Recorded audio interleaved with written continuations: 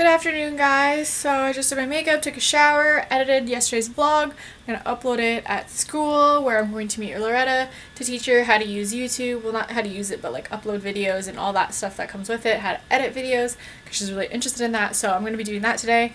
And I think this evening I may or may not be going out with my cousin. So we'll see how that goes. And then in between there, I think I'll be doing homework.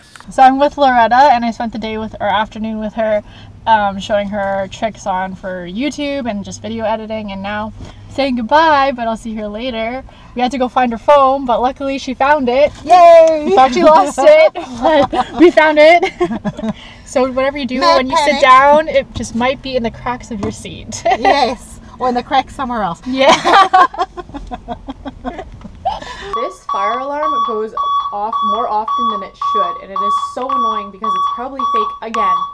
I'm so annoyed. Like, it just keeps going off, like, what, every week, every other week.